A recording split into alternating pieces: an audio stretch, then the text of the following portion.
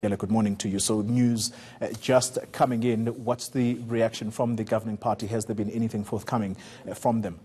What we do know, clearly, is that I've just gotten off the phone with the ANC spokesperson, Bulemabe. He says that they are in the middle of drafting a statement, and he will be also speaking to various media houses once they finalized their media statement in alerting the ANC membership and the South African public on the passing of their former Treasurer General. Remember that Mendi Msimang was the Treasurer General of the ANC during that period where the much talked about arms deal was being negotiated, where you find now one of the men who was central to that arms deal, the former Deputy President and President of the ANC and former MEC of KwaZulu-Natal, Jacob Zuma, in court. But that's a side issue. Mendi Msimang was the Treasurer General under the first term of former President Thabo Mbeki of the ANC. After that Mahikeng conference in the Northwest, where Winnie Madikizela-Mandela was prevented from accepting nomination or consulting branches. So it was that. The 1997 conference which elected Thabo Mbeki. It was the 1997 conference which elected Thabo Mbeki and saw Thabo Mbeki uniting with former President Jacob Zuma, who was his then Deputy President,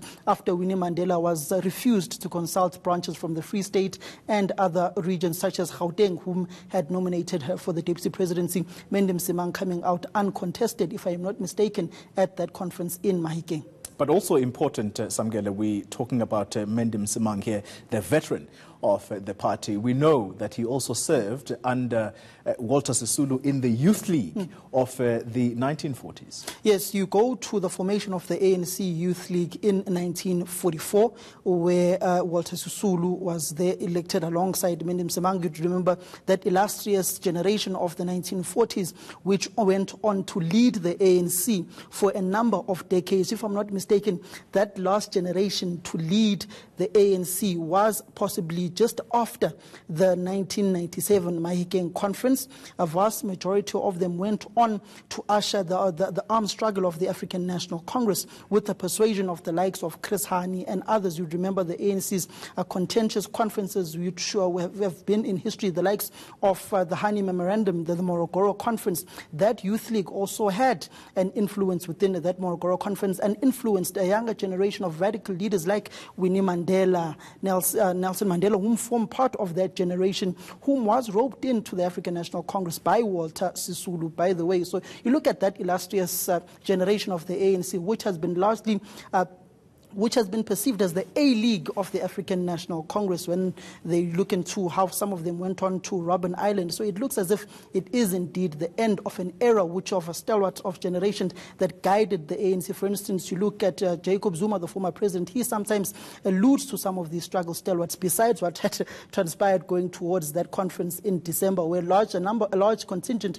number of them had washed their hands off Jacob Zuma. He sometimes says he went to some of these leaders for consultation, to talk to them. You look at the likes of Eric Stalin Mtshali from KwaZulu-Natal, who just passed away. He also comes from that generation. There are many of these stalwarts who are less talked about, but who did form part of this glorious generation that did shape our democracy and the liberation struggle and the armed struggle, and were part of the ANC's Umkhonto weSizwe.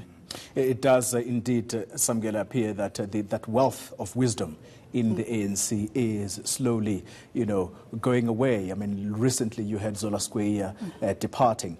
Let's come back quickly to the issue of Mendi Msimang, and do we know what it is that led to his demise? Have we been able to even contact the family, for example? At this point in time, we have not been able to contact the family. Clearly, I've just been, before I came on, I've been working the phone. I've been speaking to some ANC, NEC sources trying to confirm this information, speaking to them, trying to get the nitty-gritties of what happened to Dada Mendi Msimang. And as I get off air now, I'm just going to be working my phone, and hopefully we'll be speaking to some of the ANC's officials as we'll be going to Luthuli House for their BRICS press briefing. So we'll try to get one of the top 6 members, preferably the president, if Bulemabe and Khusela Sangoni, the spokesperson of the presidency, does allow us to get some sort of a soundbite from the president to get the nitty-gritties of what truly transpired. And we will be also trying to head out to the family home to see and when various leaders of the ANC, and also to speak to a family representative on what transpired.